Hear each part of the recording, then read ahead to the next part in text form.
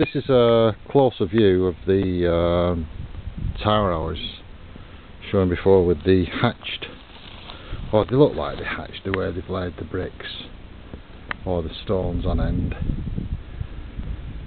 I suppose it was a way of making it look like they were building taller, faster, but it was all quite equal really. I should imagine in the traditional method that we use there's far more strength.